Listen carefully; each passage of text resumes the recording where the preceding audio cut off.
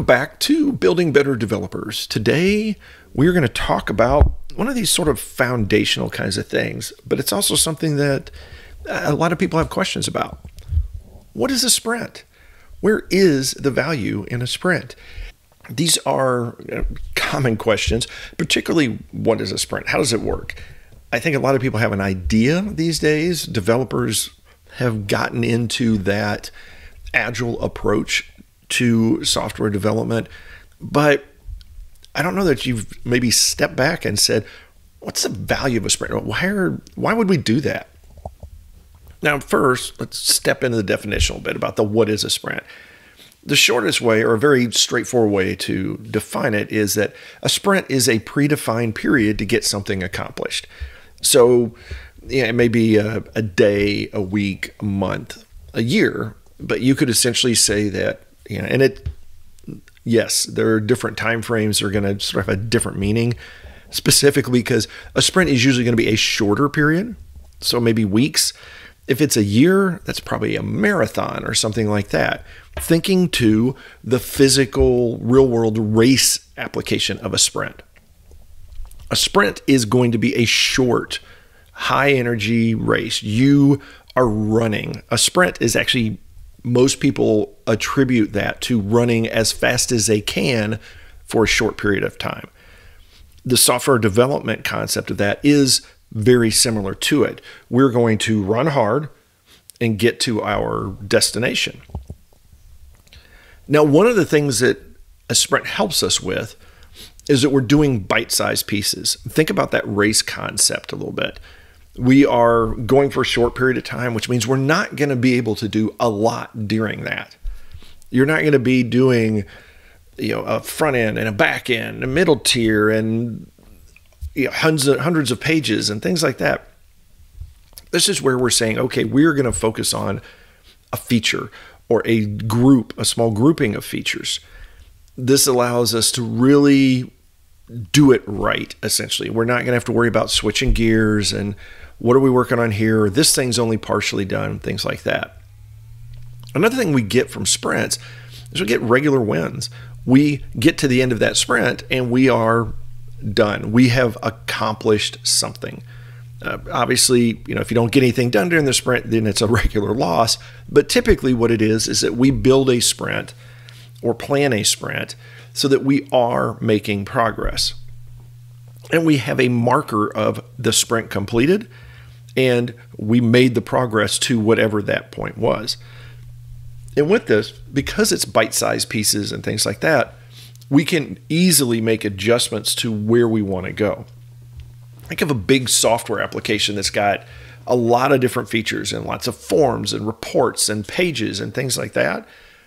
Within the sprints, you may only tackle, a report or two or a page or two or one or two features, and you can really get those done. But in the meantime, there may be other things going on in the background.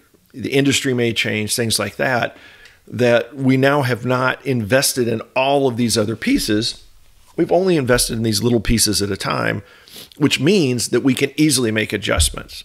Think about running a race like a marathon where you are heads down. You're head down, driving forward to your goal. The best way, the most efficient way to do so, to complete that marathon, is to go heads down and go. You're going from point A to point B and just go. Get on the road and go. If you don't necessarily know where B is, where point B, where your destination is, you're going to have to look up periodically. You're going to have to pick your head up, slow down a little bit, assess where you're at, and then decide where you're going to go. That does take time, but does allow you to more easily adjust. So if you don't know where B is, if you don't know where your destination is, then you want to regularly pick your head up, assess where you're at, and make some adjustments. Another thing, and really this is I think the best value of a sprint. When we're thinking about that race again, you're running hard. You are driving towards your destination. When you complete the sprint, you get to recover. You think about, if you can picture in your mind racers running a sprint, remember or think about them running really hard and they're just all out trying to get to that finish line. And then they cross the finish line, they slow down a little bit, maybe they walk around, take a deep breath, and they recover. And depending on where they're at and what they're doing, that allows them to, recover, get a drink of water, whatever it is, and then maybe 30 minutes later, hour later, whatever it is, come back and do another sprint. So now you are making progress. You're winning that race, or you're racing that race anyways. You're racing that sprint, and then you get to recover and go right into the next one. So you are steadily making progress at very high pace for a while, and then you adjust, you rest, you can make some adjustments, and then you go do it again.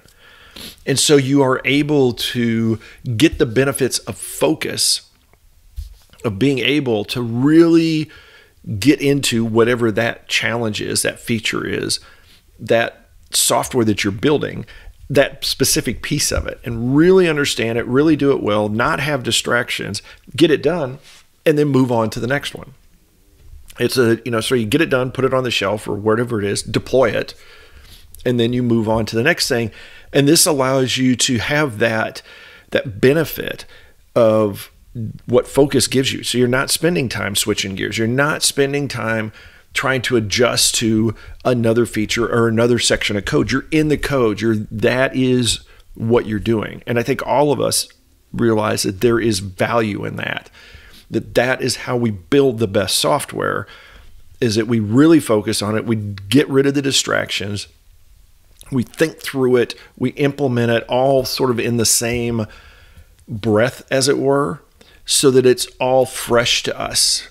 Because if you write some code and you come back 6 months later, it's going to be a little challenging. It's not going to be the same. So that is a sprint and the value of one. We're going hard for a short period of time. We've got a small group of tasks. And the benefit is that we get to really focus on those. We get to really worry just about that smaller bite-sized chunk instead of having to think about the big picture. It goes back to the old saying of, how do you eat an elephant? You eat an elephant a bite at a time. You can't just take it in one big bite. It's the same thing with our software projects. It's better off if we take those essentially small bites, chew them, digest them, move on to the next one. And it does sort of fall into that slow and steady wins the race, but it is a series of very fast paces, steady, that win the race. We go hard, rest, recover, go hard, rest, recover, and we do that until we get the end of this larger race that we want to get to.